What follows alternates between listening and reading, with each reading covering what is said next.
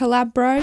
Hey everyone, and welcome back to my channel. I hope that you're doing well. I wanted to make this video on a few remote collaboration tips that have helped me in the past, and also include some mistakes I've made along the way so you can avoid repeating mine. This video is in collaboration with Boombox, who have very kindly gifted me their premium subscription for a year, so I have been trialing them out, and I will be demonstrating some of these tips on their platform, but of course you can apply them to any workflow you currently have. Anyway, I'm going to keep it short and sweet, so let's get into this video.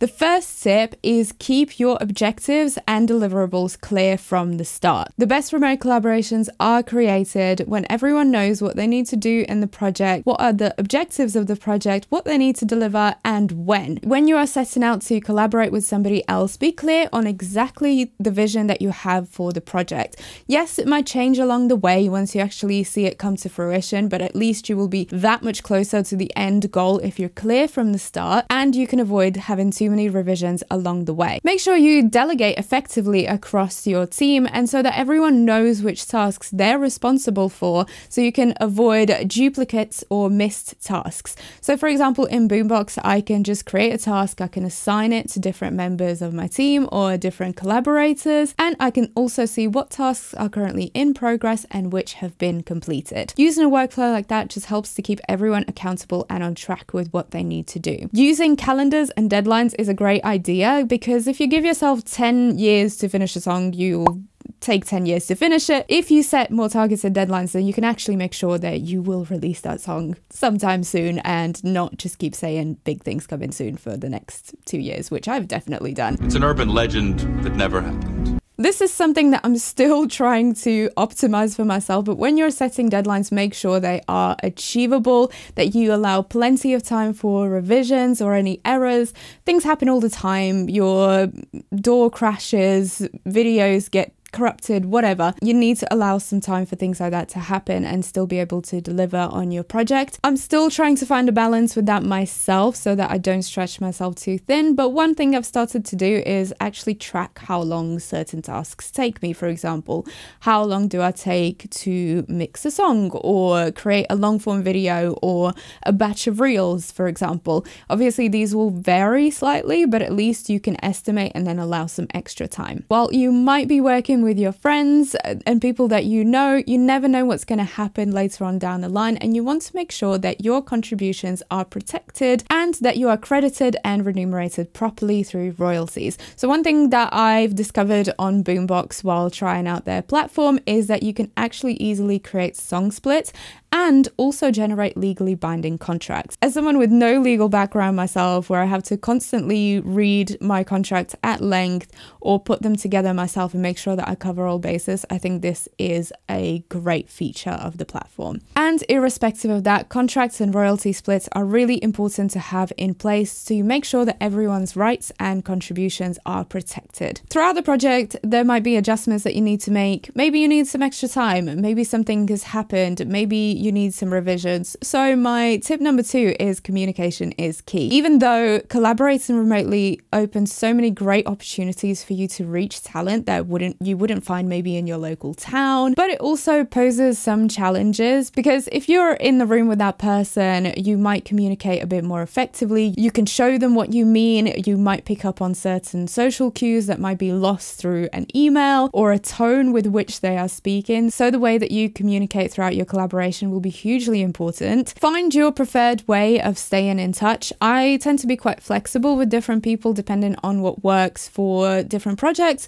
or maybe the messaging apps or anything like that they use internally. But this could be emails, could be voice messages, it could be phone calls. Some people prefer to just get you on the phone, and sometimes it might simply be a messaging app, but I find that keeping those channels separate and work focused really helps to keep me on track, especially when I work with my friends, for example, where we can easily just dive into a really friendly conversation, and that's obviously completely fine. But I find that if that is happening on another platform, then we can keep work separate from friendship, and that's actually really helpful for me personally. So within Boombox, you can also message each other and keep that whole project related conversation on the platform. So regardless of which communication platform you use, make sure that you communicate things like deadlines, If you are struggling with any brief or the objectives, or you need to clarify certain things, it's always best to ask and stay in touch and not ghost people.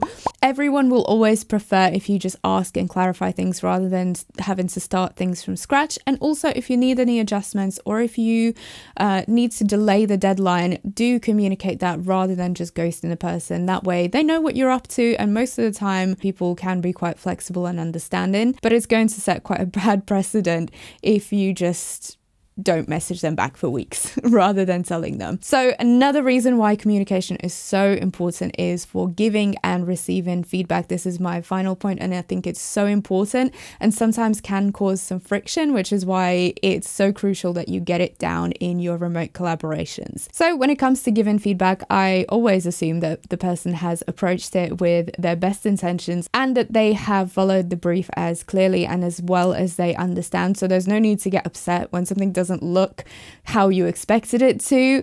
What I usually do is give clear and concise feedback. I'll also make it actionable, so giving people tools that they can benefit from when they're doing revisions. So for example, if there's maybe certain B-roll I want included in the video, I'll provide the links, I'll make comments on exactly what I want, or I might just give references and that kind of thing. So that's really helpful. And then for myself, I will usually look at how I am creating briefs in the future to make sure I'm as clear as possible as well with my information. But it's also important to figure out the point of view that the other person is coming from so that you can both kind of work towards that common goal. And then for myself, when I am receiving feedback, it is important that I understand it as well as possible from the client's or the collaborator's point of view and action it as well as possible. So sometimes I might be sending them a couple of different versions based on that feedback just to gauge a bit more clearly what they meant. And I think that can be really helpful because it's what I would do if they were in the room next to me. For example, if we were trying out different effects,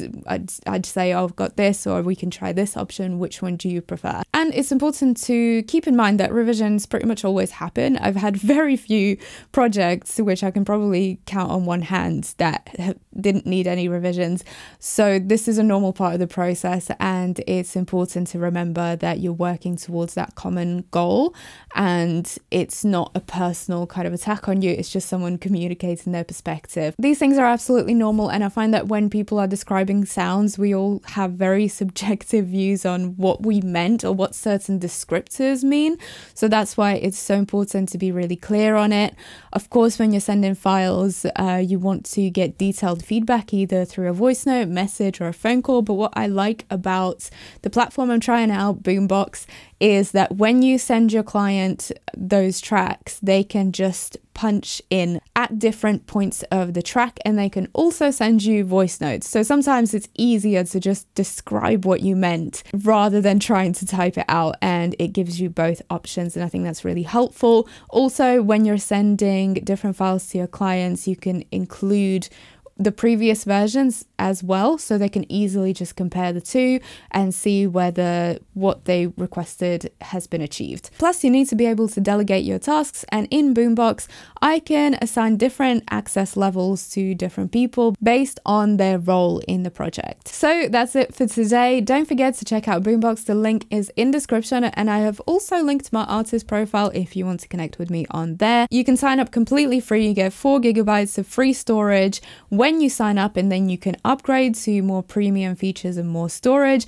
And you can also earn more storage by inviting your friends, and when they sign up, you can get some extra storage added to your account. You can also create your own unique artist profile, showcase your portfolio, your personality, link all your socials, and join their artist network, which I think is a great way to find online collaborators.